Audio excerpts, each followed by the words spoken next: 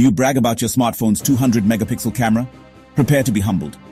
The Rubin Observatory's new camera packs 3,200 megapixel, and it's about to drop its first ever images.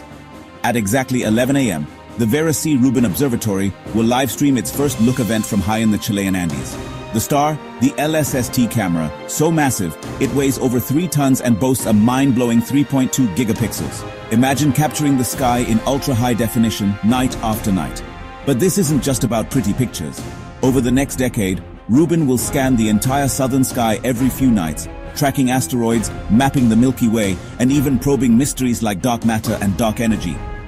We're talking about a 10-year time-lapse movie of our universe, something no one's ever seen before. Don't miss this cosmic milestone. Watch the live stream on rubinobservatory.org and witness the first images with the world.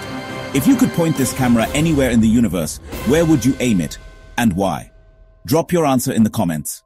Subscribe to Astro.net to stay updated about latest science and tech.